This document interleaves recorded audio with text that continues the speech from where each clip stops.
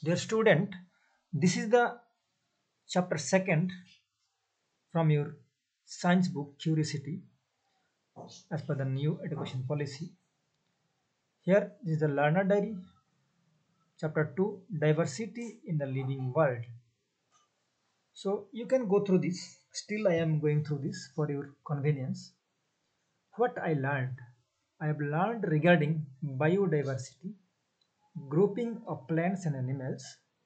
Also learned regarding herbs, shrubs, and trees and component of habitats.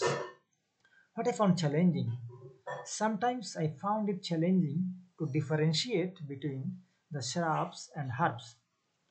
What I found interesting, the animals of same family have different body parts depending on the habitats for adapting the climates that they have. Example, mountain goat and plain goat, camel, etc. I found this interesting. So let's go to the next chapter, that is third chapter. Okay.